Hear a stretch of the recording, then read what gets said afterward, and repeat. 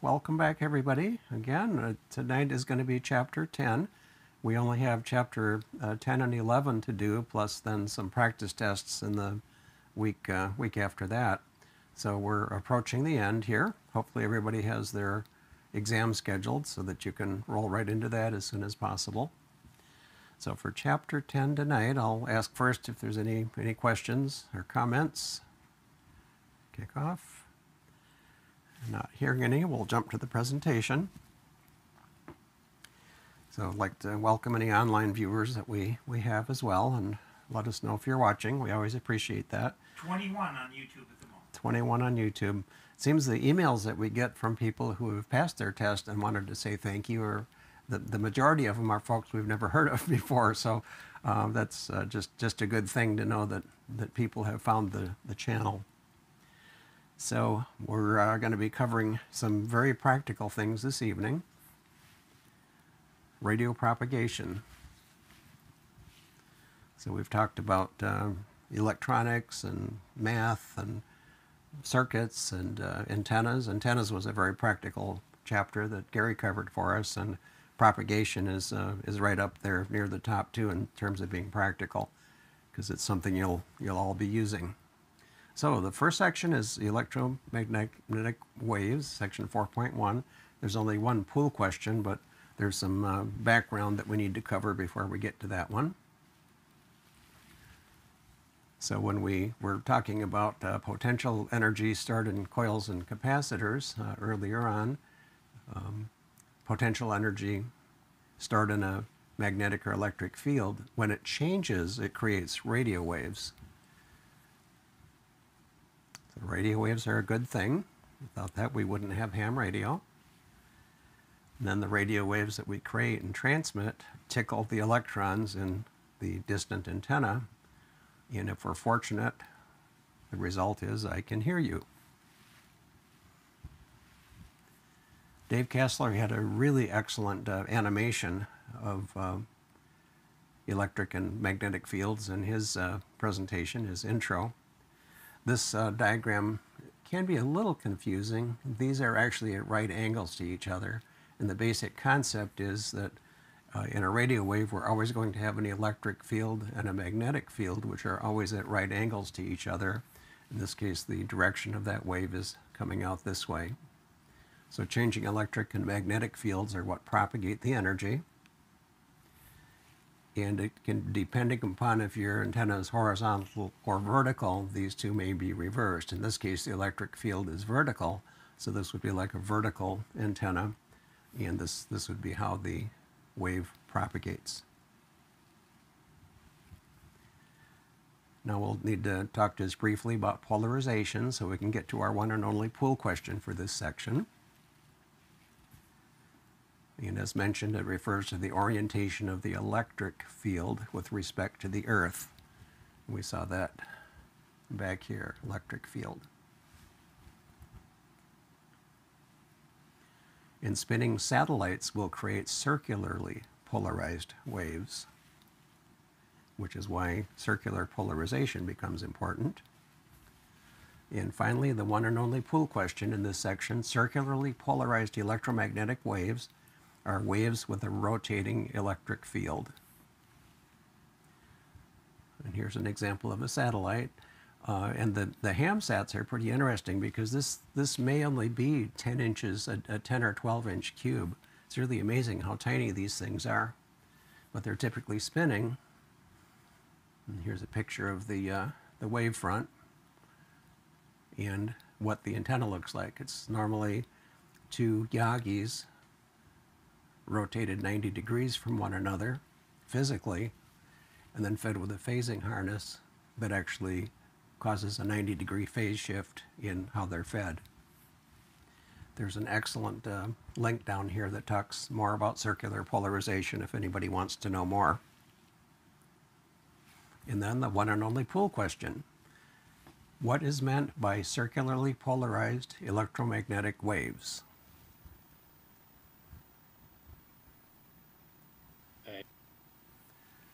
I think I heard B, Bravo. Yep, waves Bravo. With a rotating electric field. All right, so that was our one and only pool question. Now that was pretty easy, right? But we can't be done for tonight. We have a lot more stuff. We have a lot more stuff to go through. Solar effects. This section, 10.2 and then 10.3 are really, really interesting. And I've got, I tried to emphasize through this material the practical side, things that you'll really be able to use as you move forward in ham radio. So here's a recommended video, which will be for homework. It's only about 3.5 minutes long, but it does an excellent job of explaining the sunspot cycle, the 11-year sunspot cycle that we all have grown to know and love. the site. NASA also has a bunch of other videos that are very entertaining. Now this looks like a very science-y, if that's a word, a lot of terms here. Here we've got the sun, and here's a little blow up of some of the bits and pieces that are all around it.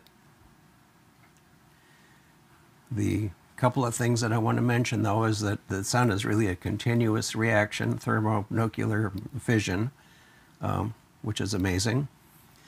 And the part of the sun that faces us is commonly referred to as the Earth-facing disk. The sun is going to be putting out ultraviolet radiation and X-rays, which are forms of light. They come to us at the speed of light, approximately 8 minutes from the sun to us.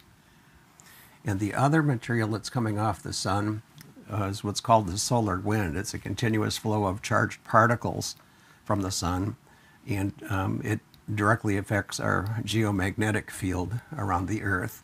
More on that coming. Now, you've probably used a compass to find your way out of the woods when you're lost. And the reason that a compass works is because of the magnetic field of the Earth. And one of the points that's being made here is the magnetic north and the geographic North Pole are not exactly the same thing. They're off by a little bit. So, as some orienteering compasses actually have a declination adjustment, so you can move it to cause it to point to true north, which is how maps are usually set up. Not really important for our discussion, but what I wanted to show here was there are lines of force coming out from around the Earth that are there continuously, and that forms what's called the magnetosphere of the Earth. And besides the propagation aspects, it's good for when you get lost, if you have a compass. There is something that we'll be talking about. It's possible for the solar wind to be, and the solar wind contains magnetic properties, and that interacts with the Earth, especially around the poles. There's a solar parameter called B sub z that we'll be getting into. All right, so if you've ever been in a shopping center, they always have these big signs and it says, "You are here." Well, in this case, this is the Earth, which is where we are, and we've got the solar wind coming from the sun, and because of the magnetic properties of the Earth, the magnetosphere, you get an effect that's something like this. So we've got the solar wind coming off the sun, which is particles and all kinds of junk. And the only place that they will normally enter the Earth is through the North and South Pole areas. It's a good thing that we have an ionosphere, or a magnetosphere, I should say, because it protects us from a lot of that stuff coming from the sun. Now, there's a lot of solar data, and what I'm going to be concentrating on is, well, two things. One is what we need to know to answer the pool questions, of course. That's always an emphasis. And the other is I want to share things that are going to be of great practical value to you as you continue on in your ham career. Now, wouldn't it be nice if we had some warning of what was coming our way from the sun? We know that we can't really predict things like solar flares, which is primarily light, UV and X-rays, because they're coming at the speed of light. But particles, solar wind, there are actually satellites in space that will give us an advance warning of some of the other things that may be coming our way that result from coronal mass injections and other kinds of outputs from the sun. There's a satellite called ACE, ACE, and one called GEOS that are magnetometer satellites that will be able to detect some of this and give us a little bit of a warning. Typically, the solar wind may take, depending upon its nature, could be from a few hours to a few days to get from the sun to the Earth. So If there's a satellite out there, it can detect that, and we can get an advance warning.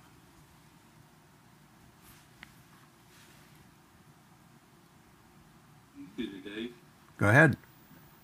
do you remember back in early 2000s, there were some communication satellites that carried credit card data that were knocked out? I don't, but I'm a not. large portion of the U.S. Yeah. couldn't transact. Yep. Yeah, no, they're due to some of the things we'll be talking about, we do have what are called radio blackouts due to extreme solar events, and we'll be talking about that a bit more. Yeah, there's some pretty crazy things that can happen. And I mentioned BZ a little earlier.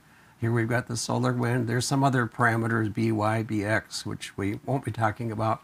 But BZ has to do with the orientation of the magnetic properties of the solar wind interacting with the Earth's magnetosphere. You can see that that is affecting us at the north and south poles. Now, most of you have probably seen a diagram like this as you've been wandering around different websites. A lot of people will put this display on their website. The author of this makes it freely available for people to include. So at qrz.com and many other places, you'll see a diagram like this. A couple of points to make here. This is from April 30th of 2019. That was very near our solar minimum. We haven't really talked about some of these parameters yet, but SFI, which is a solar flux index, was at 67. The sunspot number was 0. And as we'll see in a bit, those are terrible, terrible numbers. So this was a very sad time in radio propagation history. And of course, we go through this every 11 years, the sunspot cycle. We're coming out of it now, and we're in much better shape today. But I wanted to, a lot of you have recognized this diagram or something similar to it. And here's some places you can find it. Notice, okay, this one I downloaded today, April 18th, 2023. SFI is 167. Which is awesome. The sunspot number is 145, which is awesome. And a couple of other things to note on this kind of a diagram. Notice what it is telling us here. It'll give us the HF conditions, which is probably what most of us are interested in. So it's saying 80 meters, 40 meters at night, it's going to be good. During the day, poor. So it'll kind of give you a prediction of what you're going to expect for propagation across the different bands. We'll be talking about some of these parameters a bit more. And the easy place you can go to see this is from qrz.com, which I think most of you are familiar with. There's a little block there. The author is Paul Herman, N0NBH, which I've misspelled here, I see. It's N0NBH. But he has it on his site. It's also on his QRZ page. So those are 3 places you can go to get it. He also has little applets that you can actually install as a background on your desktop if you care to. What I've done here, I've put some red blocks around some of the parameters that are either important to us as, well, I guess they're all important to us as hams, but that we've talked about. Maximum usable frequency, we talked about more in the general class. And when I put this one up, it was at 1309, 1300 is 9 o'clock in the morning here on the East Coast. So that the maximum usable frequency was 13.44, and as I was going through reviewing for the class tonight, it was this afternoon, I saw that was up to about 26 megahertz. So it's kind of interesting to see how this changes throughout the day. This is continually updated, or updated several times an hour, I should say. Now, here's some interpretation, and here's some of the practical stuff. You'll see these numbers, and they won't mean anything to you. But the solar flux index, here's a little chart, 150 or more is ideal propagation. Notice where we are today, 167. That is awesome. Here's some other ones. The one that we saw before, that was from a couple years ago, I think it was 67 or something like that. Horrible. The sunspot number is the other thing that will be very important to you. Is a HAM. SN, sunspot number, 150, exceptional, and where we are today, 145, which is ideal. So the conditions today were very good, or are very good.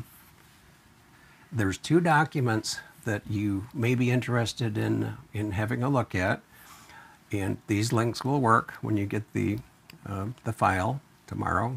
Gary normally sends them out the day after our class. This beginner's guide, the author of the beginner's guide was very frustrated because he was seeing diagrams like this and they made no sense whatsoever to him. And he couldn't find anything on the internet that was sort of a beginner's guide, so he wrote one. And I've got a picture, actually let me move it over here on our calculator cam of the first page of this document. It's only 5 pages long, but it goes through the important numbers that are on this chart and will help you interpret them. The second link is a listing of, it's a glossary actually from the author of this diagram, N0NBH. This also is excellent. It's more stuff than you'd ever want to know, but it's a good reference to use in decoding these kinds of diagrams. So with that, let's move on to the parameter BZ. In fact, let me flip back here. Does BZ appear here? Yes, it does. It's saying 4.2, oriented in a southwesterly direction. Well, what in the world does that mean? This actually won't be very useful to you, other than there are a couple of pool questions, so I wanted to cover it. But in your day-to-day activities, you won't normally be too concerned about BZ.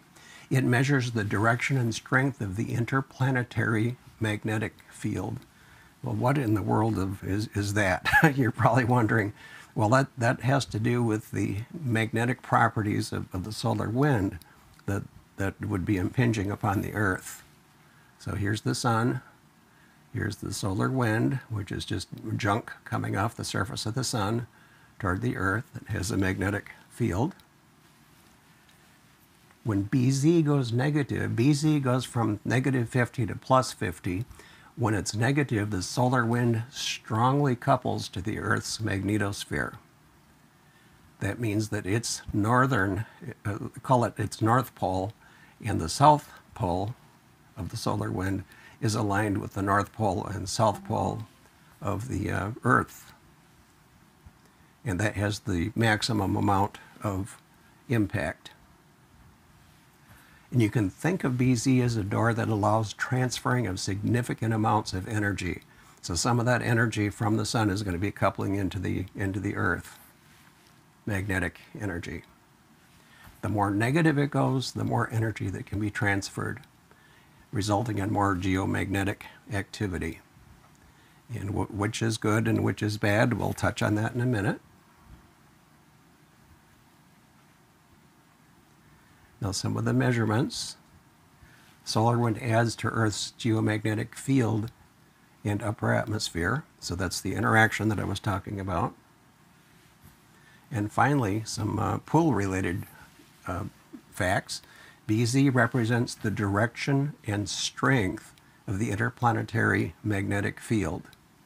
So there'll be typically a number and a direction. If negative, it aligns north to south, like the Earth's magnetic field. This is called a southward orientation. This southward orientation may cause disturbed conditions. Disturbed conditions is another way of saying that propagation will be affected in a negative way. It's sort of like a disturbed mental condition that affects you in a negative way also. But BZ does not have an impact on that. You'll have to talk to your psychiatrist if you have that issue. So note the blue. Moving on to geomagnetic field and measurements. These are definitely related. Remember we talked about the K index and the A index when we went through some of the general materials. Well, they're popping up here again. The K index has to do with, well, both K and A have to do with geomagnetic measurements. The indexes that are shown here, K goes from 0 to 400. Rising A or K index indicates an increasing disruption of the geomagnetic field. So in an ideal world where propagation is going to be at its very best, A and K should be very low. Now very low for A, I believe it means like from 0 to 5. And K is something close to 0. I saw one author provide an analogy. When you've got a low A and K, it's like skipping a rock over a smooth pond. Good propagation. If you've got a high A and K, it's like skipping a rock off a pond during a hurricane. So I thought that was an interesting analogy.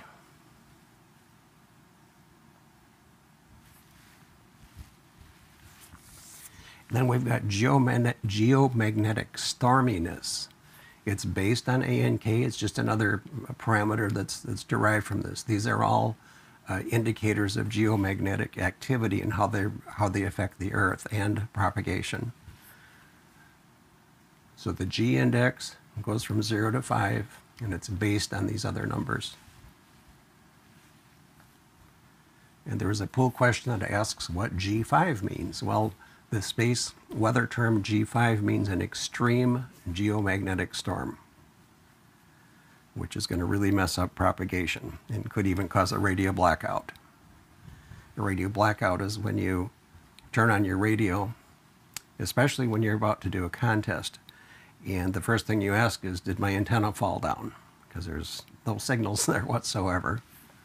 Doesn't happen very often, but stay out of your Gulf Stream. Yes. Yes, true. Yep. Yeah, some of these parameters do affect high altitude pilots, by the way.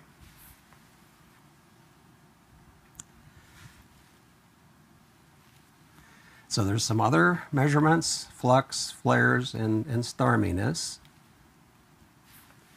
The things that we were talking about previously relate to the solar wind and geomagnetic properties. Flux, flares, and storminess can refer to UV emissions, ultraviolet, which come in the form of light, get to the Earth very quickly. And there's a little trick here. If you can remember that 304A, if you can associate A with angstrom, you'll be able to pull out the correct answer in the pool question. The 304A solar parameter measures UV emissions at 304 angstroms, the light wavelength, which correlates well to solar flux and sunspot number. It's just that this is a lot easier to measure. Solar flare intensity. Now, they're rated with letters A, B, M, and X. And then beyond X, you've got X1, X2, etc. So solar flare intensity, there is one pool question that gives you all of these letters and asks which is the most severe. Well, it's X. Each X value is a multiple of the X1 level, so X1, X2, X3. And then an X3 flare is 50% more intense than an X2. If any of you looked at our previous videos, we had some controversy the last time we taught this about if it was 50% or double. And there was kind of a funny story there. In the previous set of pool questions, they had a different answer. And we taught it that way for 3 years, and that was the correct answer. But then when the next pool question, next pool came out, the answer was different. So this, if you looked at one of our previous, who'd have thunk it? So somebody actually asked me that when we taught this the last time, and I said, are you sure about that, Dave? Because the book said something different. And the poll question said something different. This is the current. This is the current This one. is correct. This is correct. Yes, yes. So just in case you saw a previous video, I wanted to clear up that confusion. But for some reason, that was wrong for 3 years, and that's the way all of the ham tests were. If I remember correctly, the book was saying that each level was 50% more than the previous, right? Correct. Yeah.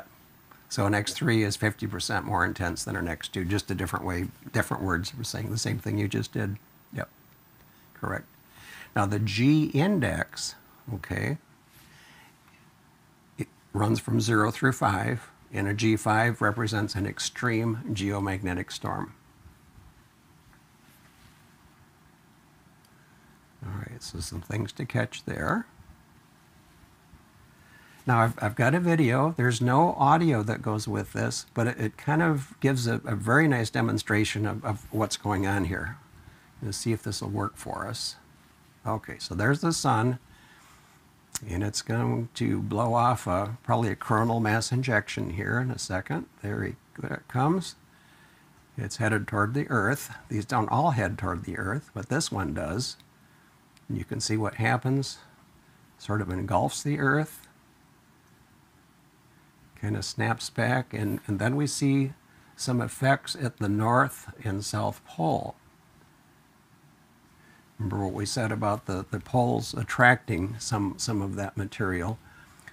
Not only can that happen, but it also creates another effect known as aurora. Let me, since that's so short, let me do that again. So there's the sun. It's always blowing off some stuff. Here comes a coronal mass injection, I'm assuming is what that is. It hits the magnetosphere of the Earth, deforms it.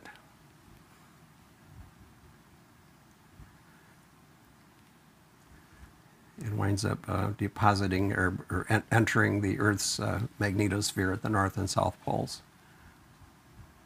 There are a whole bunch of references that are just fascinating. Most of you probably won't want to go too much further than the information necessary to pass the exam, but this is so interesting. I wanted to provide these things. This one here, Propagation in Radio Science by Eric Nichols, is a masterful treatment of the subject that doesn't go into all of these parameters in great depth, but is very practical. I think this is out of print. I had to put up a new link here today.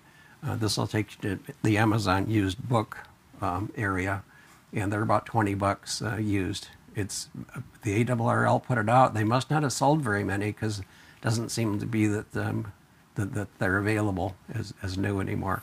But it's great. The ARRL handbook has an excellent section on propagation.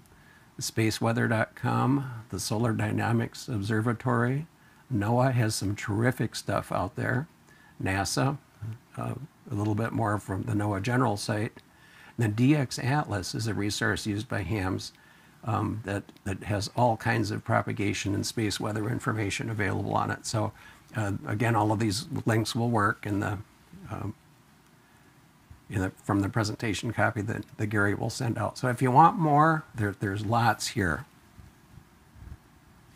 Another thing that I find very useful, I have these frequencies programmed into my transceiver, and you can very quickly tell which bands are dead and which bands are active just by flipping through these frequencies in upper sideband mode.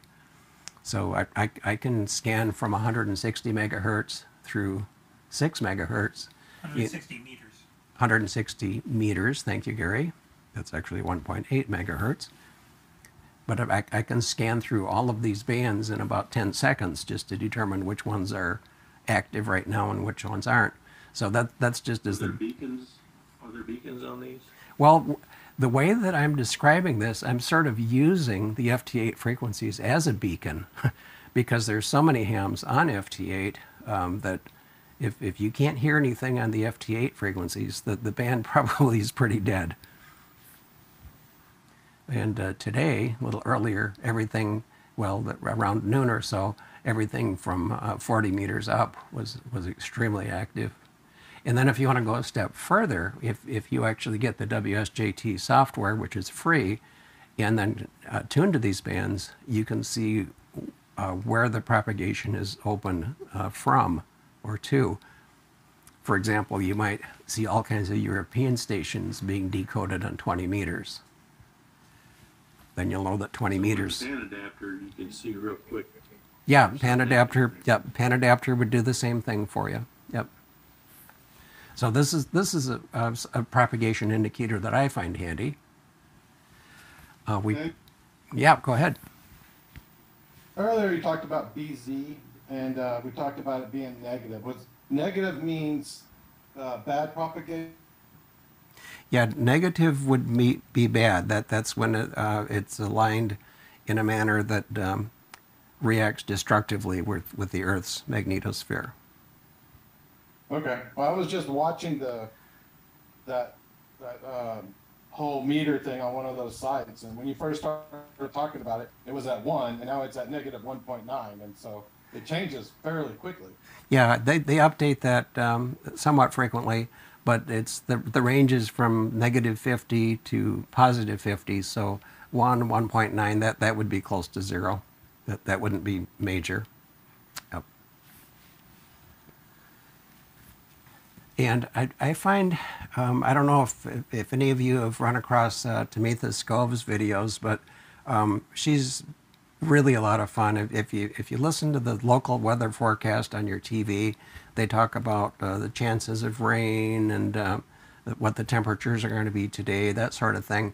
Well, she puts out a space weather forecast that talks about magnetic activity and sunspots, and it's really fun to watch one of her space weather forecasts. And I put the most recent one down here at the bottom. It's from April 16th, just 2 days ago.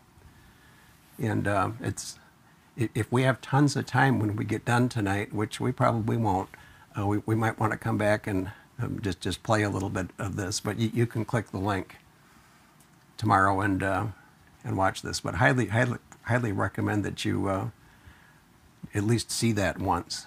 You might become addicted and want to watch it all the time after that, because it's quite interesting, especially if you're a DX chaser.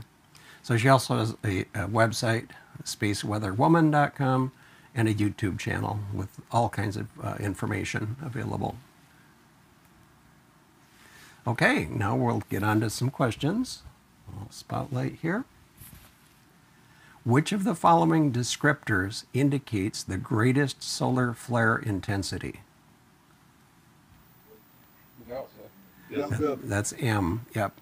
Did I say M? I meant X. Yeah. It's delta, which is class X, the highest one. How does the intensity of an X3 flare compare to that of an X2 flare? Bravo. Yep. Bravo, 50%. What does the 304A solar parameter measure? Remember what the A stands for? Bravo. UV emissions at the 304 angstroms, at 304 angstroms, which correlates to the solar flux index. What is indicated by a rising A or K index? Alpha. Alpha, yep. It's increasing disruption of the geomagnetic field, which will have a negative impact on propagation. What does the value of BZ represent? Charlie. Yes, Charlie, direction and strength of the interplanetary magnetic field. What orientation of BZ increases the likelihood that incoming particles from the sun will cause disturbed conditions? Alpha. Yep, that's the southward. That's when the poles are, when its property is lined up with the Earth's north and south magnetic poles. What does the space weather term G5 mean? Alpha. Yes, alpha, an extreme geomagnetic storm. And now we'll move on to section 10.3, HF propagation. So there's three ways that a signal can get from point A to point B. We've got something called space wave, or point to point. It's from one antenna looking at another antenna. That's also called line of sight. Transmit and receive antennas actually see each other. Then ground wave, which is the second one, where signals will hug the ground, travel along the Earth's surface. And then sky wave, or skip as we often call it. Signals go up to the sky and return to the Earth after refraction from the ionosphere. So those are the three ways. We'll be getting into more detail.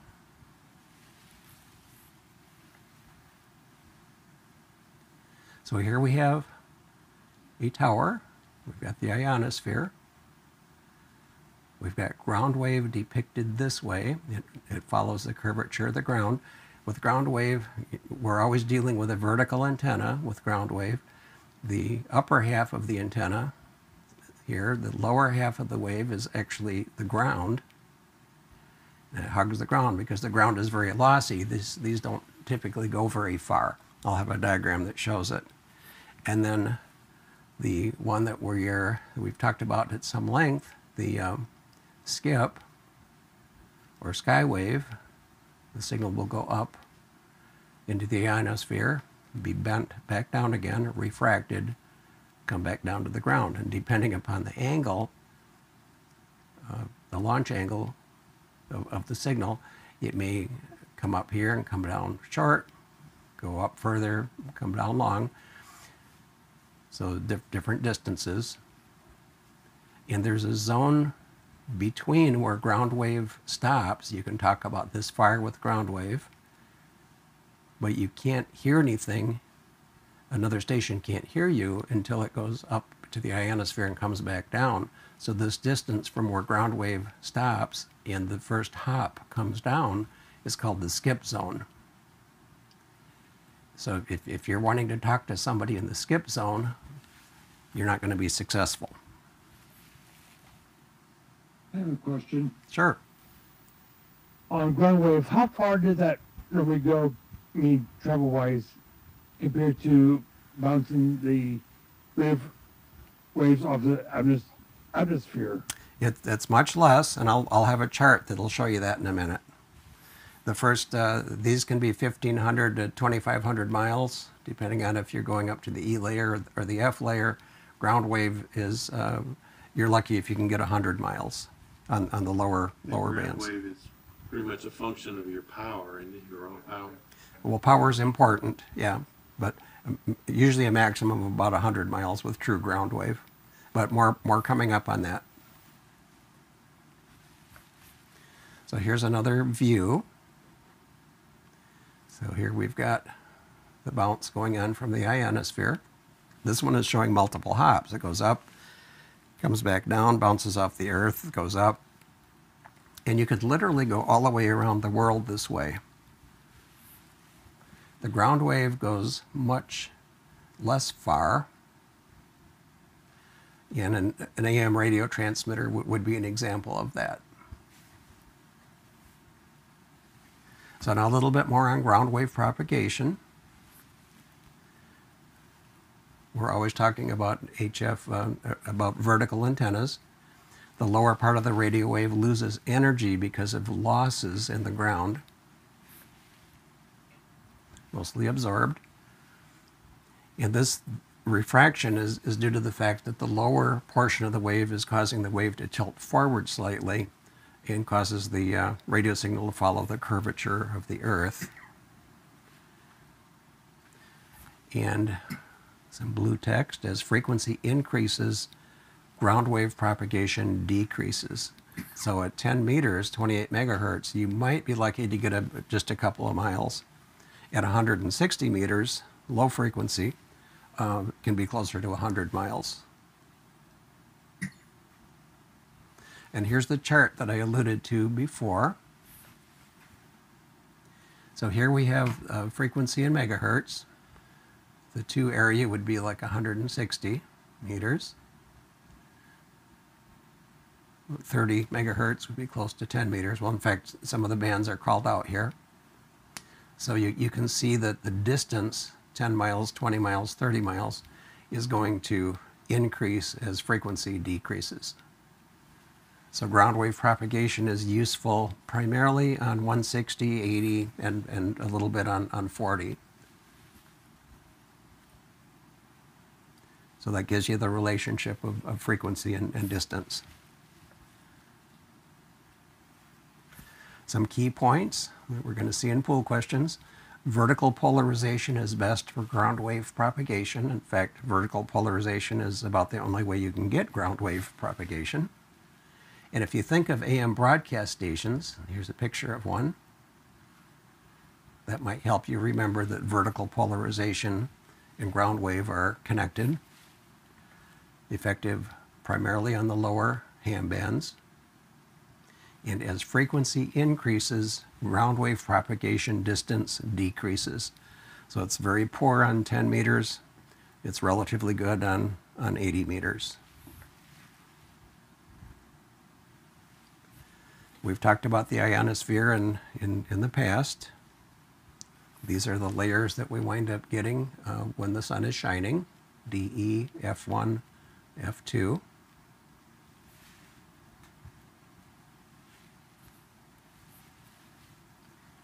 A bit more here. We've got the Earth's surface. We've got some antennas. Normally, we're not going to be using dish antennas if we're going to be going, up. It'll probably be Yagis or verticals or wire antennas. It's just somebody's idea. It's sometimes the artist that draws these things isn't a ham, so they don't know any better. We'll forgive them.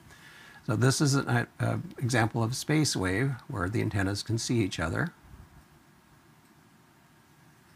Ionospheric layers, DE and F, and some relative distances here. There's another concept. I don't think there's a pool question on this, but many of you have heard of near vertical incidence skywave propagation. What that's referring to is that if this is our transmitting location, that's an idea of a signal going up and coming almost straight down again, just within tens of miles, for example. So that this is pretty handy. The military uses it. Mountainous areas use it because you can get over a mountain this way. And this station over here, it says, oops, too far away. So near vertical incidence skywave is kind of straight up and straight down. So it's a good thing just to understand that concept. I know where Dave Kassler lives. They are in an area where NVIS is very helpful to them. The way that you achieve that is if you have a dipole and you have it very close to the ground, like way less than a quarter of a wavelength, that tends to send the signal straight up. Those are also called cloud burner antennas. Kind of poetic. A bit more on skywave propagation. Signals that travel up into the ionosphere can be refracted or bent and return to the Earth some distance away. We saw this diagram before. And the reason that the refraction happens is because the ionized gases cause the radio to slow down, which bends the wave. Very similar to light in a prism. The difference in density causes a different amount of refraction. Now, what really excites hams is being able to talk to people all around the world. So, skywave or propagation via the ionosphere is very popular. We like it.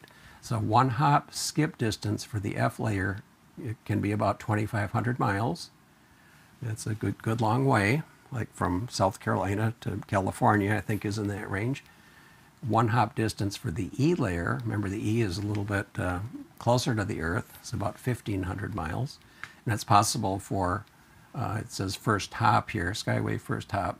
We can go back up again, back down again, and actually get all the way around the Earth. Now, there's something really freaky that happens when a radio signal is transmitted up to the ionosphere.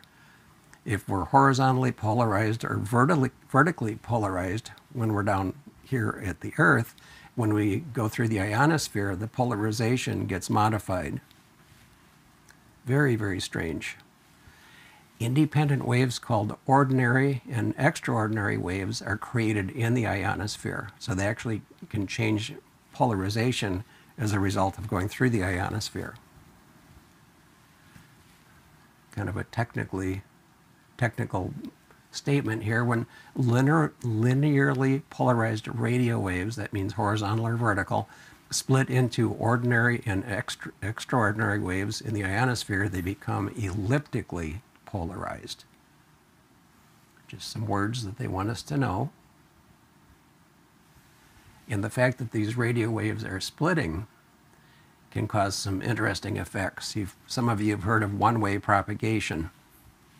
That's where you can hear somebody calling CQ. You know that your radio is working fine, but they can't hear you. That can be a result of these radio waves splitting, because the waves take different paths through the ionosphere, or they can. Dave, Yep. is there a way to tell if you're using E layer or F layer? I've heard conversations before listening, and I've heard people saying that it was F layer and stuff like this, but is there actually a way to know? There is.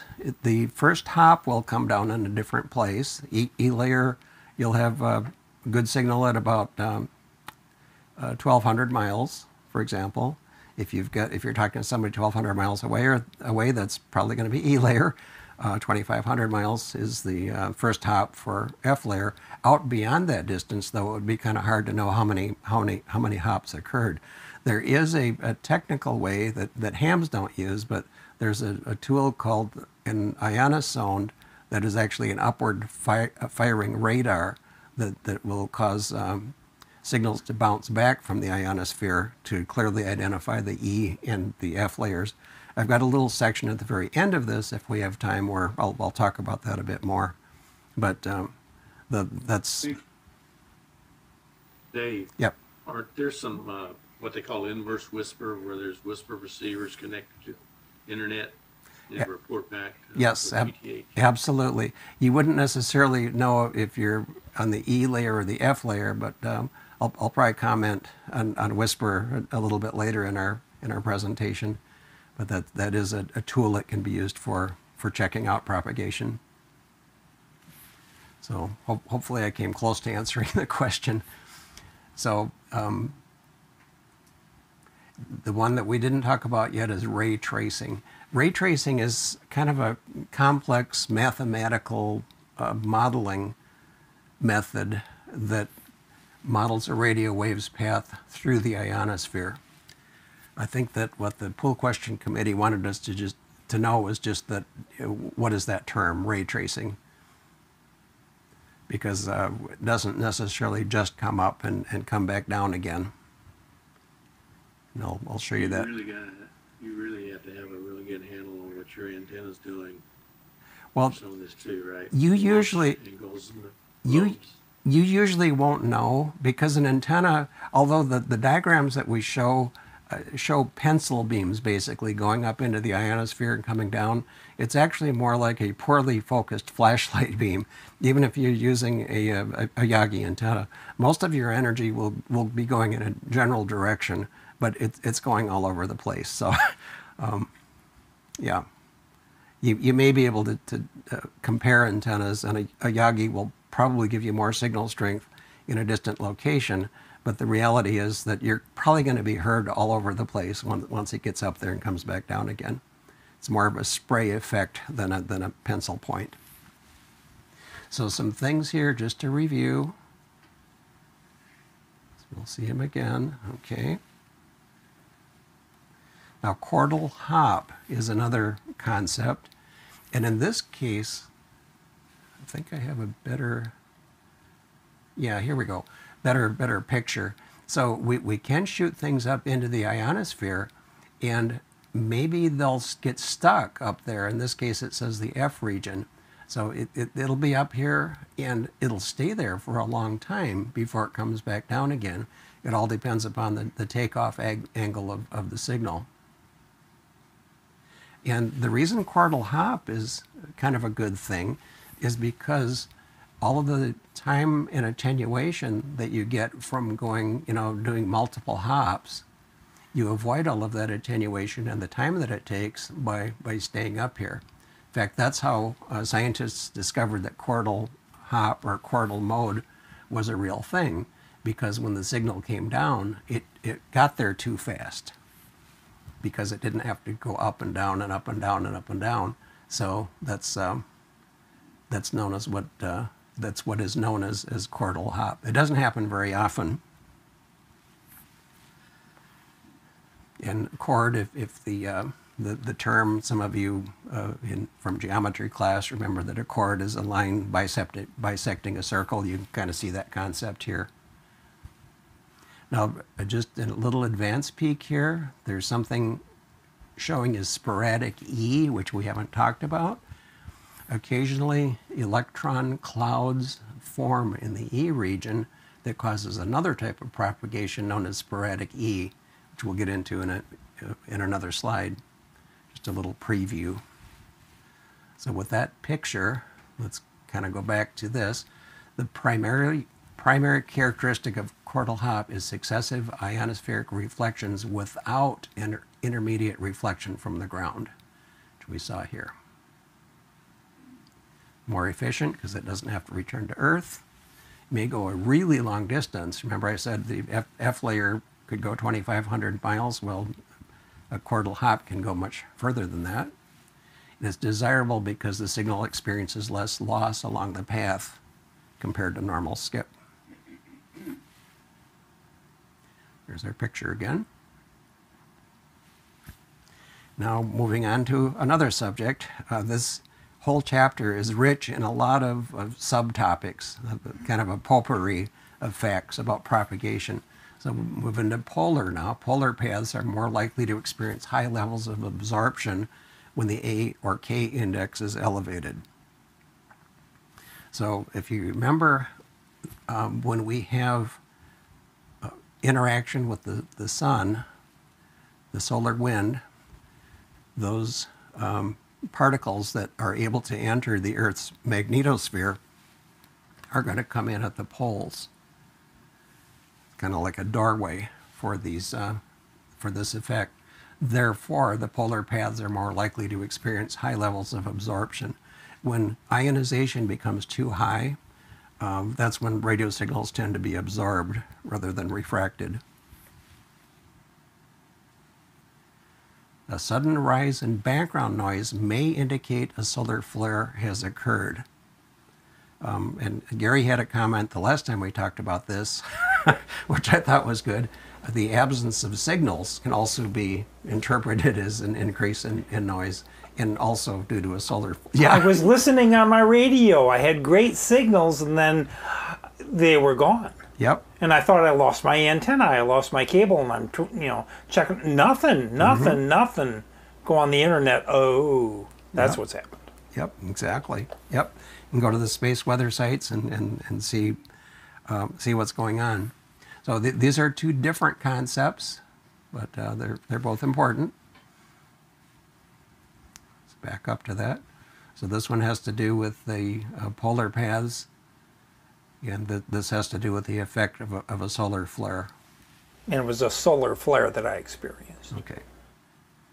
So now we're going to move on to another topic relating to skywave. We've got something called long path and short path propagation.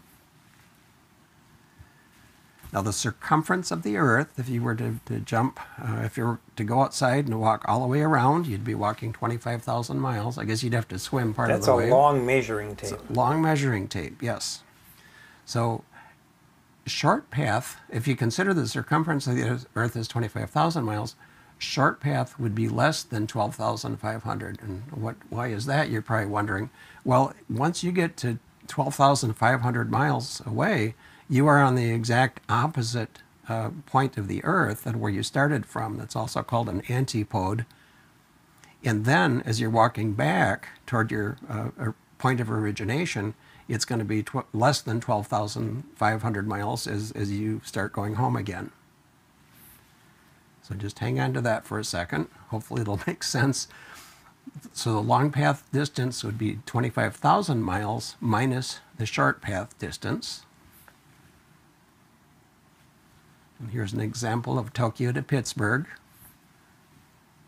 6,600 miles at 328 degrees. The long path, if you were to go around the Earth in the opposite direction, would be 18,381 miles at an opposite bearing. So the two of them should add up to about 25,000 miles, which it looks like they do. So from an antenna, you can reach your friend 1,000 miles away either by going direct from your location to the 1,000 miles to your friend, or if you have a directional antenna, you could turn it around the other way and reach your friend by multiple hops going around the Earth. That's the concept of long path. And I think Gary has a story. Don't you have a friend that you... Well, yeah, so I was gotten back into ham radio back in the mid-1980s, working at a TV station in Michigan, and a lot of the engineers there were hams. And the chief engineer, Greg Surma, K8GL, hi Greg, he's still on the air up in Michigan, but he went with, I think, a group down to Montserrat and was going to operate a station down there, Victor Papa 2 Mike United, I remember that. And so we set up a schedule. I was going to call him, and I had a directional 4-element Tet Yagi, so I pointed it, to the southeast toward Montserrat from Michigan. Nothing. I kept calling and could hear nothing. So on a whim, I turned it 180 degrees. There he was. Long path. Yep, went around the Earth the opposite direction. So that's the concept, and it's a real thing. It's a real thing. Here's another one. If you notice an echo on a signal, you could try to turn your beam 180 degrees for a long path, because it takes about 1/7 of a second for a signal to go all the way around the Earth. I've got a friend who was kind of joking, and his wife is a ham as well. So he told his wife if he was talking to her, he's on one end of the house, she's on the other end of the house, and if there's a 1/7 second delay, he's talking to her long path. Of course, that wouldn't actually happen, but it was kind of cute. An echo on a received signal may be caused by receiving a signal by more than one path, long path and short path. You might hear that once or twice in your ham career. I've never heard it. I just heard it this week. Oh, did you? Yeah. Wow. Okay. So for reference, it takes about 1/7 of a second to go all the way around the Earth, and the human perception is about 30 milliseconds. So for echo. So that's just interesting information. Now there's another concept called gray line, which we'll be getting into in more detail. Now 20 meters is the most common, and first of all, let's finish up on long path. Gray path will be at the end, gray line. 20 meters is the most common band to experience long path propagation. Something to remember. Usually short path is best for shorter distances, because the signal will be so strong that the long path would be obliterated, unless of course you're in a skip zone like Gary was describing. Now here we're starting to blend into the gray line a little bit. Long path is usually observed either along the gray line or over the nighttime side of the Earth. Now gray line is the terminator between light and darkness, and I'll have a diagram of that. And gray line can be effective because the delayer disappears rapidly at night. Now, I messed up my animation here. And long path propagation is supported on 160 through 10 meters. So What bands might you be able to experience long path? Well, basically all of the HF bands, 160 through 10 meters. And this diagram hopefully will make it a bit more clear. We've got Mr. Sun over here, North Pole, South Pole of the Earth. So the sun is illuminating half of the Earth. The other half of the Earth is in darkness. So we've got day and night. So we've got this terminator between day and night called the gray line. So station A and station B are much more likely to be able to talk to one another along the gray line compared to other times of the day. So this is a propagation effect that can be very, very useful for working DX. Now, because the Earth rotates on its axes throughout the year, these points will come up in different places. And of course, the time of day and time of night will affect this. So you can plan your DX contacts based on working people along the gray line. So the day side, go ahead. The Earth rotates about 15 degrees an hour. Okay. Yep. So it's 15 degrees an hour longitude. Yep. You have to be paying attention to where if there's some rare DX that you're after, you've got to be paying attention to what time of the day and where they are. There's prediction tools that will help you with all of this. So the day side has an ionized F2 layer, and the night side is just coming into sunlight, so it hasn't had time to ionize and absorb lower frequency RF, which is the reason that the gray line propagation works. So it's double benefits to lower frequency propagation. So dawn and dusk are the times when you would experience this. Now here's what's called the Mercator projection. Now the reason that we have Mercator projections is because when you take a globe and then flatten it out so that you can represent it on a piece of paper, it winds up looking like this. We saw the gray line here is a nice straight line, also known as a great circle path. When we open that up and put it on a piece of paper, it winds up looking like this, which is called a Mercator projection, sphere versus flat. Kessler had a really excellent demo of how this works. And the Earth tilt varies with the time of year, the solstices and equinox times. And DX Atlas has a tool. That's the tool that Kessler was using when he was doing his demo. A little bit more on gray line. We're seeing the terminator right here. The cause of gray line propagation at twilight and sunrise, twice during the day, D layer absorption is low, while E layer and F layer remains high. That's what gives you that advantage.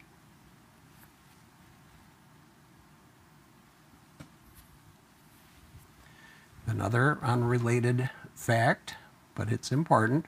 If DX signals become too weak to copy across an entire HF band, which means the propagation is probably going out a few hours after sunset, so if it's starting to go weak a few hours after sunset, try switching to a lower frequency HF band. What's happening is that we're losing propagation after dark.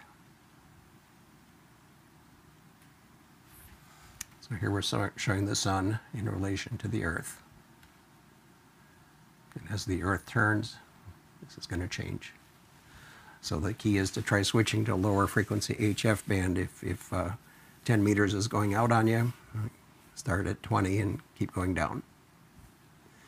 Fading, I don't believe there's a pool question here, but I did want to comment about some ways that fading can be combated. QSB is the Q code for fading. The ionosphere is complex. Well, that is a severe understatement. Now what happens is that you can have, because your signals are splitting, once they get up to the ionosphere, they can come back down to your receiving station in different phases, and they can cancel one another.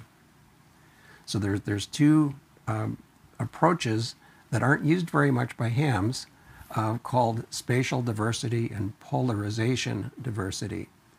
If we've got some signals canceling because of multiple signals coming in, chances are a few wavelengths away, if you had a separate site, you wouldn't have both of them, those phasor relationships would be different. And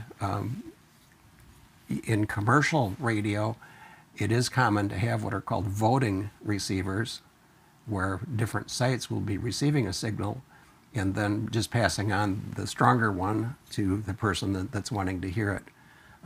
Commercial two-way radio does that, and I think some of your stuff did too, Gary, didn't it? Yeah, and in Voice of America, predating satellites, they used high frequencies to send program material from the United States to overseas transmitting stations, and we also monitored overseas broadcasts from other countries coming into the United States.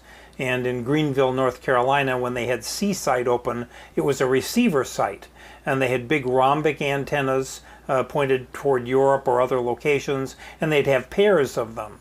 And they'd have an RCA voting high-frequency receiver, one listening on one rhombic, the other listening on the other, and whichever had the better signal at that time, it would switch right in the middle of the broadcast, and it would be seamless, and it would always maintain the highest level of reception. That's a bit dramatic for hams to do, but Yep. We had the money, we could do it. Exactly. That's called space diversity. The other one is polarization diversity. We mentioned that we have the signals split and become ordinary and extraordinary, and they differ in phase. So if you had a transceiver with that had two separate receivers, and you had a vertically polarized antenna and a horizontally polarized antenna, you could put those on your left and right ear on your transceiver, and you can actually hear as one of them fades out, the other one would come up. So radios with two receivers, that's a possible thing that you can do as a ham, but you have to have two antennas, one horizontal and one vertically polarized. So just interesting side light related to propagation. No pool questions there. Now there's some prediction software. There's many tools and websites.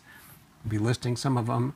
Voice of America, which Gary has heard of once or twice, uses something called vocap software, which models HF propagation. Here's a link. It's up and running. As Gary likes to say, your tax dollars at work. So here's a picture of vocap. And here you can see the gray line, and here you can see two locations that you're trying to model. So you can put that in, and it'll tell you the time of day and the frequency band that would give you the best chance of making that contact. So that's available to you right now, and it's free. This is something that I did this afternoon, about 3 o'clock. I got on 10 meters and worked FT8. They also track CW and some other modes, but for me FT8 was the easiest. I got on 10 meters for about maybe 5-6 minutes and attempted to work somebody way over here. Grab the right mouse. I was calling CW. Trying to remember where it was. It wasn't Tasmania, but it was this location here. And what PSK Reporter does is it will decode my transmitted signal, and reporting stations all over the earth, there's about 7,000 of them altogether. This is where I was heard. I never made my contact that I was wanting to. It would have been an all-time new one. I was excited to try to do that. Is that Kiribati? No. That's what this probably what this is, but I don't remember the name of the country that I was chasing. But at any rate, these are all the locations around the world that heard me trying to do that because they decoded my my transmission. So this is pretty fascinating. And if you actually go on pskreporter.com .com or .org, I'm not sure which. If you Google PSK report, it would come up. Then you can actually put in my call sign and tell it that you want 10 meters. The data stays up for 24 hours. And if you pass your mouse over any of these points, it will tell you where that listening station is and what my received signal strength was. This was the place. Now, what's interesting is the person I was trying to call, there were so many people trying to work him, he just couldn't get to them all. And I only had 5 minutes to fool with this. But his station was actually one that reported me. So he was able to hear me. He just couldn't get to me with everybody else calling at the same time. So this is another tool that's available to you that it'll decode CW and FT8 and some other modes as well. All right, so we'll get on to some questions now. There's a couple of other tools too. We had mentioned VOACAP, PSK Reporter. The Reverse Beacon Network is another system that's out there that you can put in your call sign and see where you were decoded. And I know, and Whisper is the other one. WSPR is a mode in the WSJTX suite of programs, and they have specific frequencies where you can transmit as if you were a beacon and tell where you were picked up and how strong you were. So these are all things available to you. So some questions now. How does the maximum range of ground wave propagation change when the signal frequency is increased? You have to kind of read through those words carefully. We're talking ground wave. So how does the maximum range change when the signal frequency is increased? Charlie, it decreases. Yeah. So you get the worst ground wave at 10 meters, best at 160. What type of polarization is best for ground wave propagation? Alpha. It's alpha, vertical, right? I think I heard that in there somewhere. In fact, that's the only kind of polarization that works with ground wave. What might help to restore contact when DX signals become too weak to copy across an entire HF band a few hours after sunset? Bravo. Yep, Bravo. switch to a lower frequency HF band, correct. Why is chordal hop propagation desirable? Alpha. Alpha? Oh, delta. While it is alpha, the signal experiences less loss compared to multi-hop using Earth as a reflector. Because remember, chordal hop will go a long distance without needing to hop. So therefore, there's less losses. So isn't we talked about the wave traveling faster as well because it doesn't come back down. Okay, One or two of those others, though, are not true. yeah, But it doesn't go faster, it just goes a longer. distance before it comes down because it's all I got it. all the speed of light. So it might seem faster, but it's microscopic. Okay, so what is the primary characteristic of chordal hop propagation?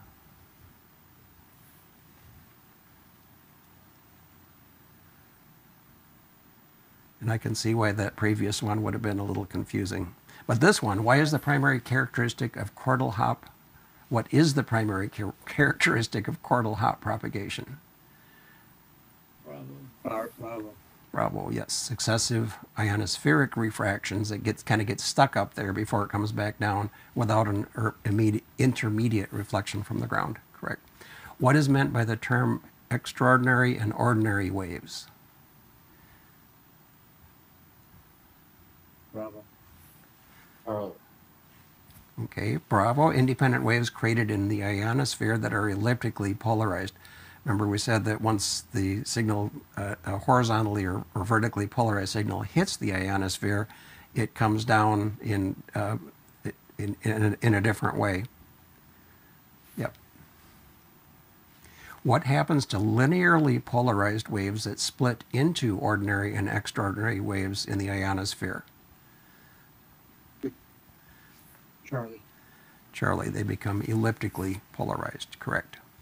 What does the radio communication term ray tracing describe? Looking for some guy named Ray. Yeah. And then you trace him. Bravo. Bravo. Modeling a radio wave's path through the ionosphere. It's probably done mostly with computer software. It's very, very technical, but this is the simplified version of what it means. What does VOACAP software model?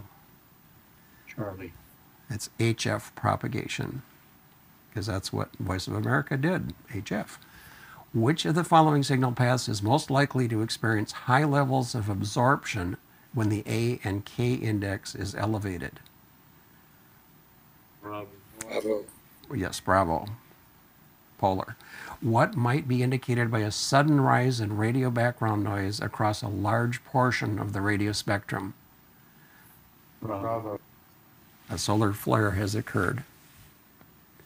Which amateur bands typically support long path propagation? Charlie. Yep, it's all of them, basically, all of the HF bands, 160 through 10.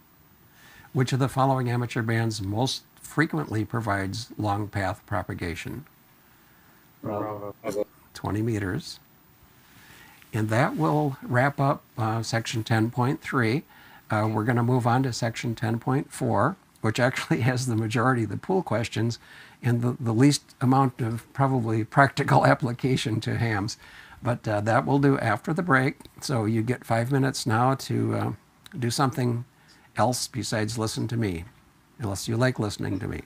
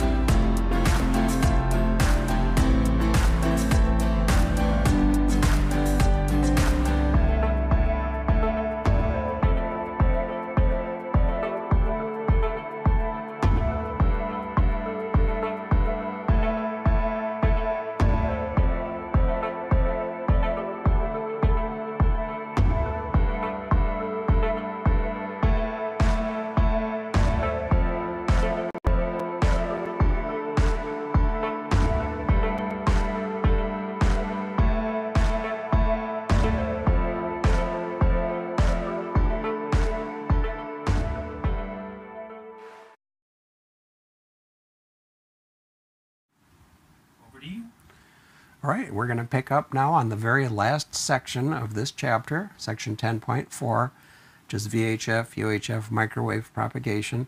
And my expectation is that most of you are going to have more fun on HF than anything else. You want to talk to the world. But since many of you are generals, you may have already gotten into some of these more specialized frequency bands. So we do need to cover it because there's over 20 pool questions, and some of this is some of these things you might want to get into in the future. But in my world, I enjoy HF so much, I might never get into some of these things. So the first concept is the radio horizon. The concept here is that we can this is line of sight basically from one antenna to another. And some of the early radar operators, that's how this concept was discovered, saw that they could actually see over the horizon a little bit. And that's because there is some bending of the radio wave beyond line of sight.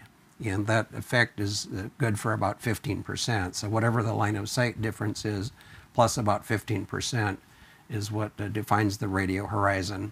It isn't just necessarily the distance that the antennas can see each other. And here you can see we've got our tower, so it's going over the earth and then coming out over here. So you would normally think this would be as far as you could be heard, but it actually bends a bit and comes down about 15% further. So that's the concept of a radio horizon for line of sight communication. It's a little bit more than line of sight. And in the context of the pool question, downward bending due to density variations in the atmosphere causes the radio horizon to be a little further than the geometric horizon, a little past the geometry, by about 15%. Now there's we're talking VHF and above now for some of this. This doesn't really happen on HF. But weather conditions that create a sharp transition between air layers allow radios to follow the curvature of the Earth for hundreds or thousands of miles like a waveguide. So here we've got the normal case. We've got the sun hitting the Earth. We've got hot air, cool air, and then cold air in the atmosphere. But temperature inversions can happen where we've got cold, warm, and then cold, especially seen over water. This temperature inversion can cause the ducting effect that we're talking about. So here's an example of a propagation duct, and this is down in the troposphere, the air that we breathe, and up a little ways we've got warm and cool air creating some bending and creating this duct.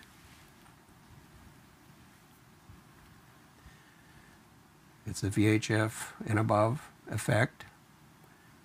And just another picture here. And these can be way, way beyond line of sight, like 1,000 miles, which is a real mind blower to think that you could talk on 2 meters or 70 centimeters and go that far. But this is a way that it can happen. Now there's a tool called a Hepburn map that will give you the probability of tropospheric propagation.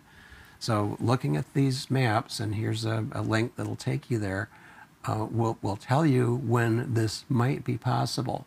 Now I've never used this, but Gary has been running our VHF and UHF station for field day and for contests.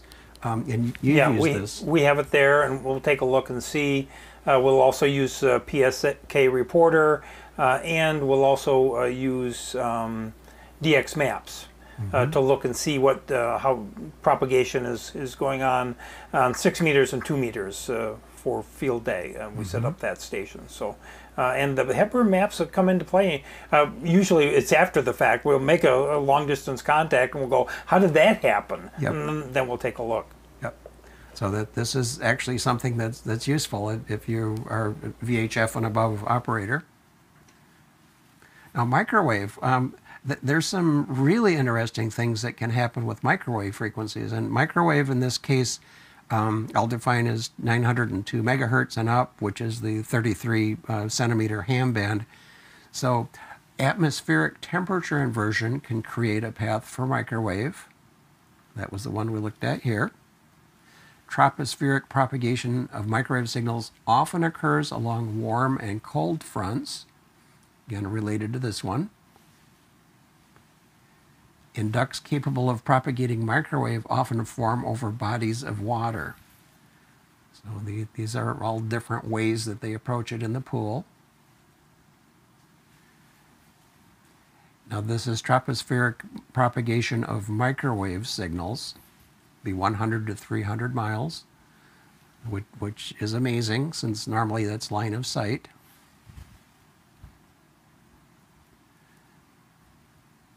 Oh, got past that one. And then there's even something called a rain scatter, microwave because of the very short wavelengths.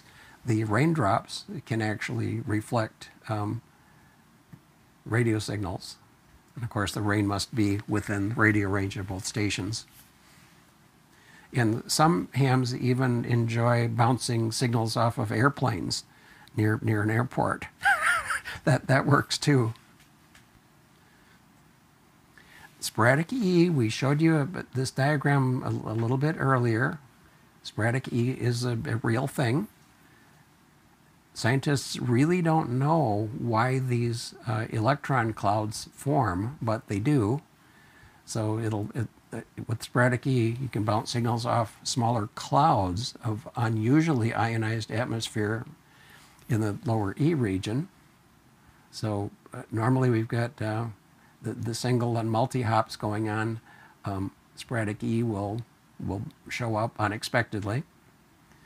And again, the context is VHF, because normally you don't have any ionospheric effects at VHF and above, well, sometimes on 6 meters, but at the higher frequencies, 70 centimeters and up, the ionosphere doesn't come into play, but with sporadic E, it does become possible. Dave, does this happen with FM as well as with single sideband? Yes. Yes, yep. It doesn't care what the modulation is. Most common in the 28, which is 10 meters to 150 megahertz range. So it can affect 10, 6, and 2 meters. You can go a long, long way. It's just amazing when you can talk 600 miles on 2 meters. And if you manage to do that, this is probably how. And there's times of the year when it's more likely for this to happen. And I'll have a diagram of the equinoxes and solstices coming up here in a second. But the key here, most likely to occur around the solstices, especially the summer one. It can happen any time during the day, which is also counterintuitive. Here we get the picture again, what's going on. Now the Earth tends to tilt throughout the year, so that's where the concept of the equinoxes comes to play, or the solstices. And I'll just point out the American Radio Relay League Field Day event is the last full weekend in June, which corresponds to the summer solstice. Yep, so that can be very handy for the person running the VHF and UHF station, which is normally Gary. VHF contests are sometimes scheduled around these times. Moving on to another flavor of propagation called TE, transequatorial propagation.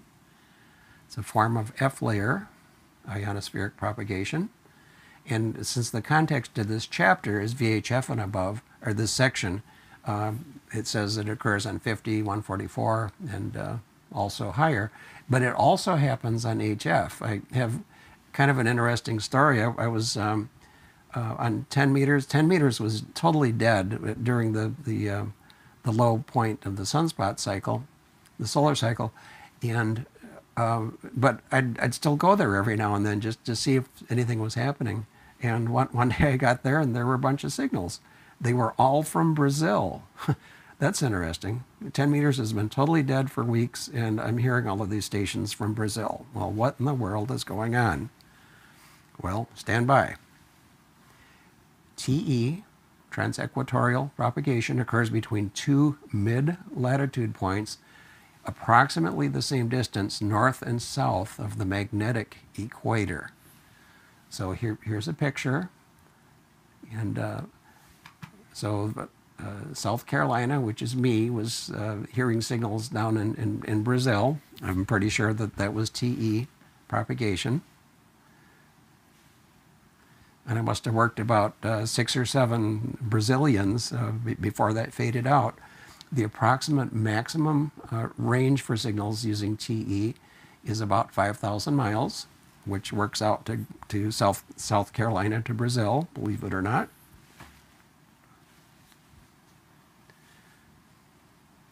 So halfway to the equator and then south for me. Best time of the day is afternoon or early evening.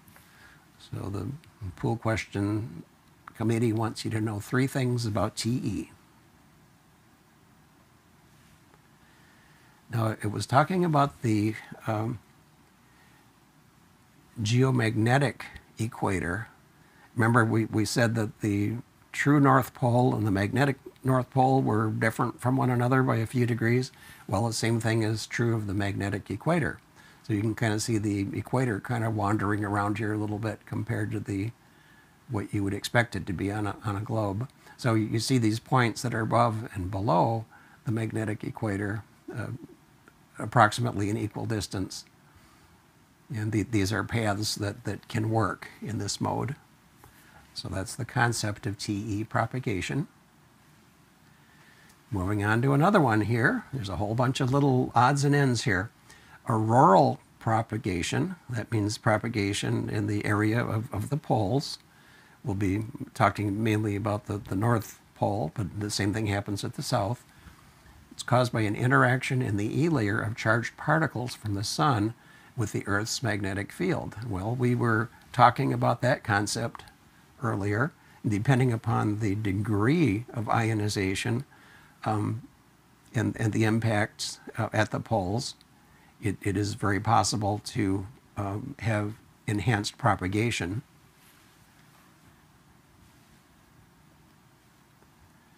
So propagation up to 1,400 miles, which again is mind-blowing. It's a little picture of where that can occur. Now, you've heard of the aurora in terms of northern lights. There is a visible effect that we call the northern lights. The radio effect of aurora is slightly different, but they're closely related. We're not reflecting off the light, but the same effect from the solar wind causes both of these things to happen. In Tamitha Scove's solar forecast, she talks about what latitudes you need to be at in order to see northern lights, which is interesting. CW is the best emission mode. And the reason for that is because the signals tend to be very fluttery and sideband would be hard to understand. And the key is to point the antenna north in order to take advantage of this cloud of propagation, if you want to call it that. And here's visible aurora. And being a southerner, we never see this in South Carolina, but I used to live in Wisconsin, and every so often in the summer we'd have some of these light displays going on. This link will take you to a whole bunch of other pictures. It's really beautiful. There are photographers that just specialize in taking these kinds of pictures. It's another view. Here we've got, again, to the north, United States, northern U.S. People are pointing their beams up into this area and can come up and come down and go much longer distances than you may expect.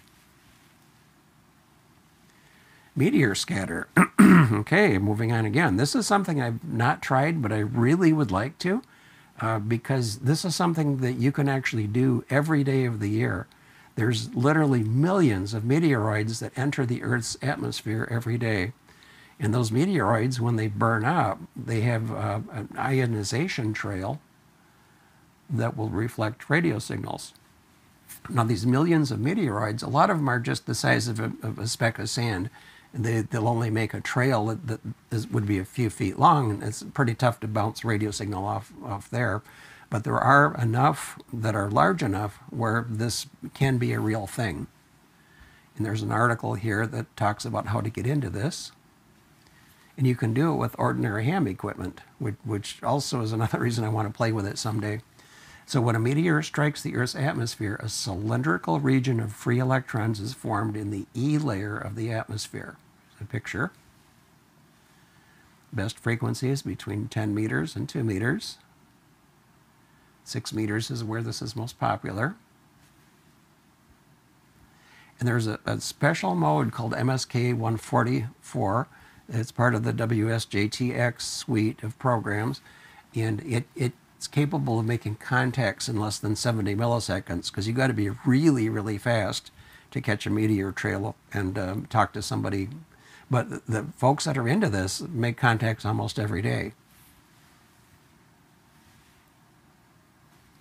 This has got quite an interesting history. They used to use high-speed CW. They'd record it on tape recorders at a super high speed, like hundreds of words per minute.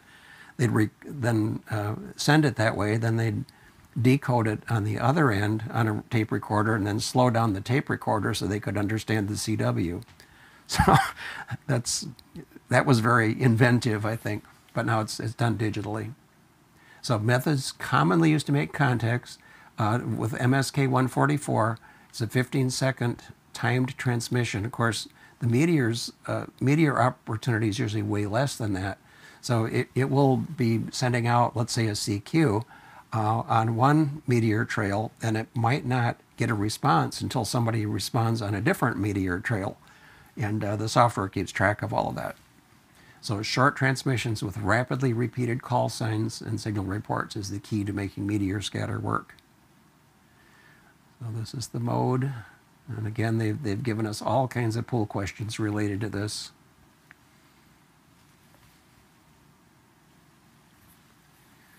Just another conceptual diagram. Here we've got a meteoroid, an ionized trail, and stations going up and down. And this can actually happen, both sides of the conversation can occur with different trails. Another picture. Got somebody with an antenna array shooting up toward a tail. There's certain times of the year when there's meteor showers. A table in our book that names these meteor showers. So although it's possible to make a meteor scatter contact almost every day, these are when they become very more likely, much more likely. In fact, you can even make sideband contacts during some of these times.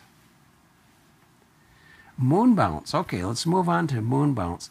So here we've got two stations that can both see the moon at the same time. So the maximum distance would be about 2,500 miles, halfway around the Earth. Because at opposite ends of the Earth, conceivably both stations could see the moon. And we've got the moon, the lunar orbit is actually somewhat elliptical. It moves back and forth from the Earth. We've got perigee, which is the closest point of the moon to the Earth, and apogee, which is the furthest.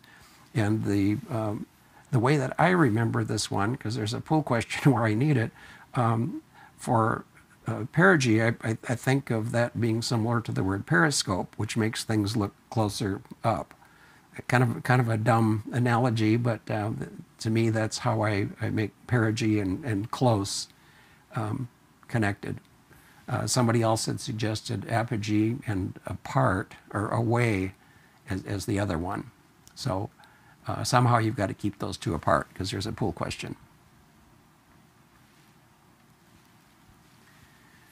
And EME is not easy. remember we said that it was about 25,000 miles around the Earth if you were to go long path from one point to the other, or 25,000 halfway around. Well, the moon is 225,000 miles away, or yeah. That is a long, long way. That's like 10 times the distance around the Earth. And from the Earth's point of view, you've got about a half a degree that is available to pick up the RF energy, and everything else that gets sprayed out there gets lost. So you're only getting a tiny amount of signal out there. And there's another problem with talking to the moon. That's that there aren't any hams. There aren't any hams there to answer you back. Okay, so you've got to go to the moon and come back again if you're going to make a contact with somebody. So incredible amount of loss. It's like 190 dB of loss. So you've got to have usually power and the sensitive receiver, and WSJTX has got some modes that are specifically made for moon bounce. So there's something called libration fading. The moon actually, if the moon was a perfect metal sphere, you'd probably never be able to bounce signals off of it, because there would only be one single point on that sphere that was facing the Earth. Everything else would be reflecting away. But the surface of the moon is kind of rough. And therefore, there's lots of places that the signal can reflect from, which is why we can actually bounce signals off the moon. And this is kind of amazing. The moon rocks relative to the Earth. So I don't know if this is the reason, but have you heard of the man in the moon? Most of you have. Well, maybe when he's rolling over in bed, that's when the moon rocks a little bit. I'm not sure what the cause of that is, but there's an excellent Wikipedia article that talks about libration fading, which you can look at if you're interested. So we've got an irregular surface, which causes a lot of multipath, also more things to reflect off of, and the effect is deep fading and peaks.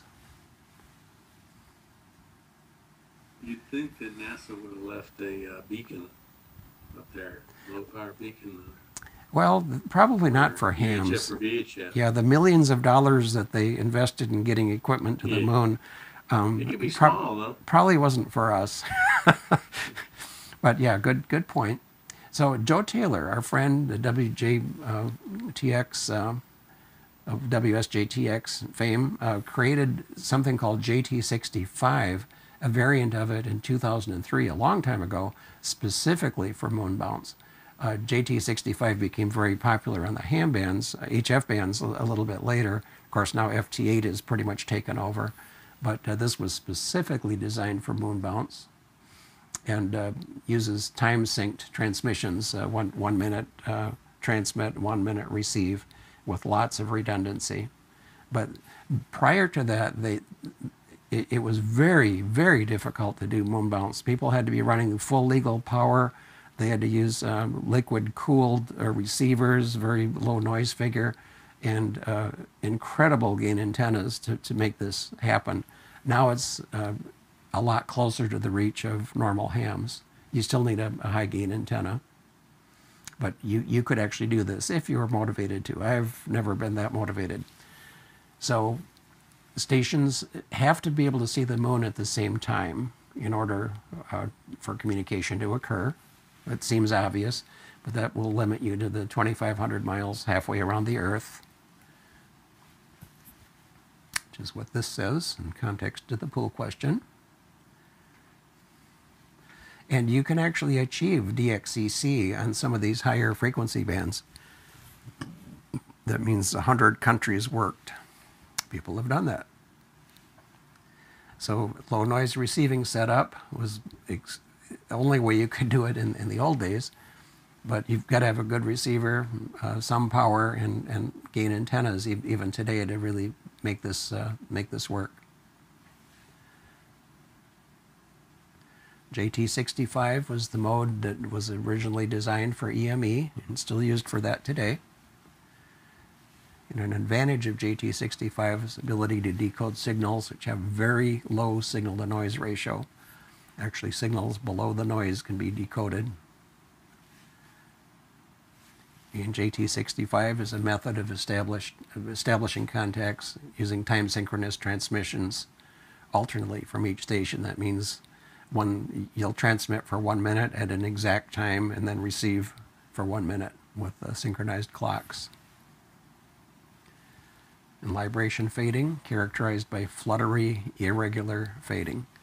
Digital is much better way to do this than the old methods.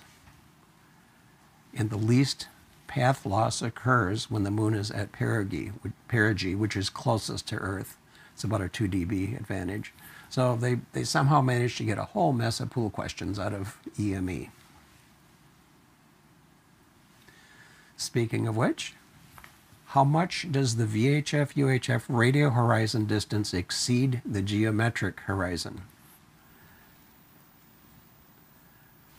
Alpha. Yes. It is alpha, approximately 15%. Why does the radio path horizon distance exceed the geometric horizon? Delta, downward bending due to density variations in the atmosphere. What do Hepburn maps predict? Alpha. Delta. Delta, probability of tropospheric propagation.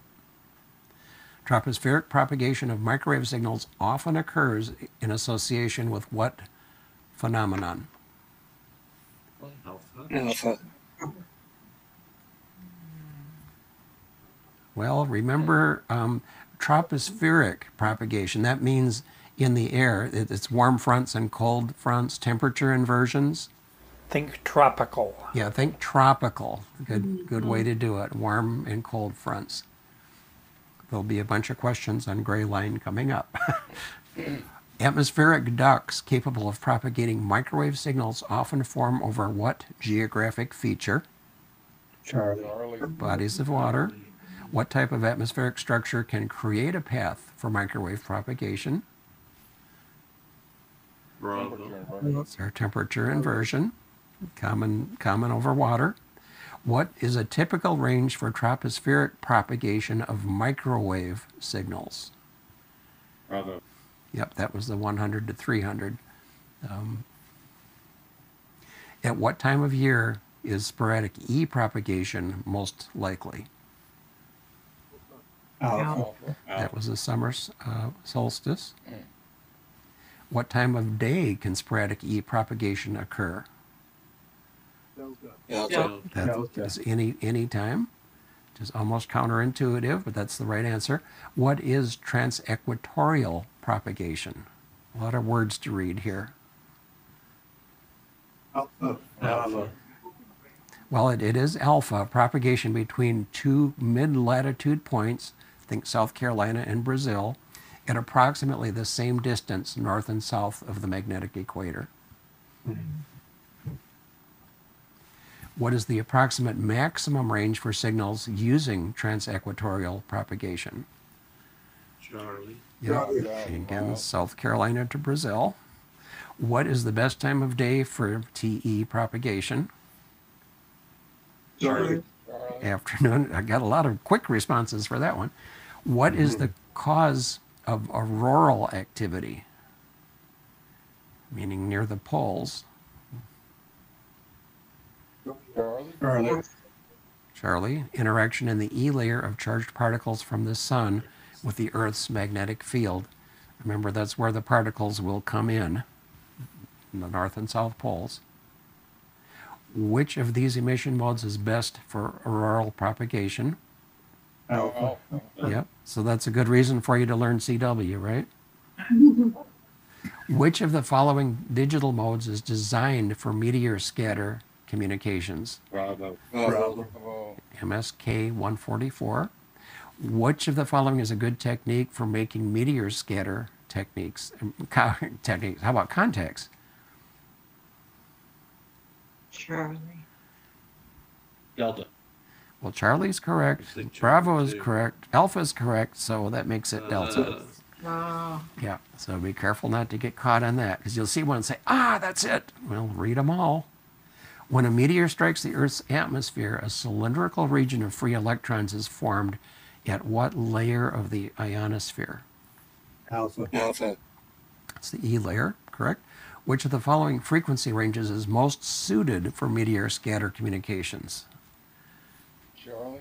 Charlie. Yeah, think 6 meters. That's kind of right in the middle there. That's where most people do it, 6 meters. Which of the following digital modes is especially useful for EME communications? Delta. Alpha. It's our JT65. Oh, that's right. Yes. Yeah, don't get EME and meteor scatter confused.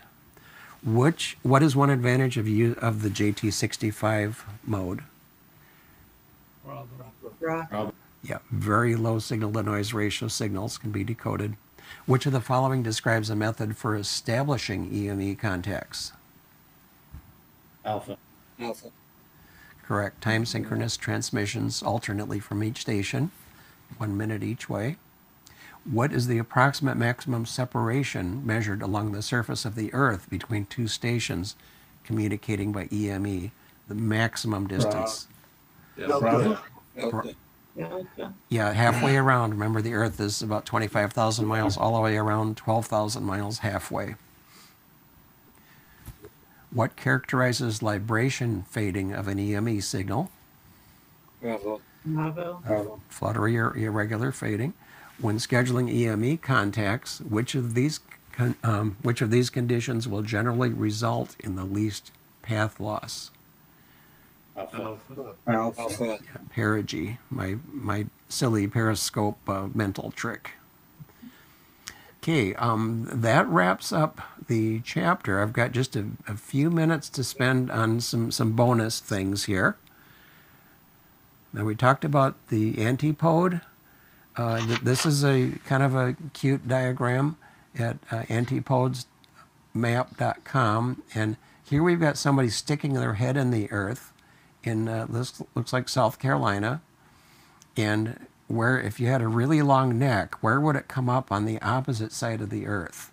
That's the concept of an antipode, and it's off the coast of Australia. And notice that the software developer had a sense of humor. It said, antipode's location, oops, water. Do you know how to swim? So, but this is useful because you can, when I see a station in Australia or New Zealand, I get really excited because there's no further point on the earth that I can talk to. So that's the concept of an antipode. Which country is your furthest away from you? The ionosound I just mentioned briefly. This is the upward firing radar that allows the ionosphere to be measured. I won't go through all of the details there, but this is what it looks like. The upward firing radar gets a reflection from 100 kilometers. That would be the E layer. The F layer is a little bit higher, and we've got the two. Remember, we said that the signals will split when they enter the ionosphere. Well, that's shown here. And this is an electron density chart. Notice that there's kind of an echo up here. What that's caused by is the upward firing radar will go up and hit the ionosphere, come down to Earth, bounce back up again, and here we've got a ghost trace that's double the distance from the top of the F layer. So this is one way that scientists have been able to measure the ionosphere. This is the book that I mentioned earlier, only available as used currently. Here's some more. Here's another book that talks about propagation related to receiving antennas, especially for the new bands. And that's the end of the bonus. So that'll wrap us up for tonight. I hope you found some things that were interesting and will be practical for you in your ham radio efforts. And what have we got for next week, Gary? So next week we have the last chapter in the book. it's the last chapter in all of the books, but maybe it should be the first one. It's dealing with safety. And I'm going to try to convince you that ham radio is an adventure. And we'll also talk about some updates to RF emission regulations that we have and what we need to know about to protect human life around our ham radio stations. That'll be in the first half of the class next week. We'll take our break, and then we'll take a practice test together as a group. You'll grade your own paper. We won't know what your result is, but as a group, we'll go ahead and do a 50-question multiple choice test, an actual test, and see how we're doing. And so that's the plan for next week. Very good. And I'd encourage everybody to start taking practice exams, as many as you can stand, and write down what you get wrong so that you can figure that out and start improving your scores. When you get into the 80s and 90s, you're pretty much ready to test. Okay, that's it for tonight then. Thank you all for your kind attention and your very thoughtful questions, and we'll see you again next week. We got out a minute early. We did. 73. Again, guys. Yep. Yeah. 73. Yep. Thank you. Betcha.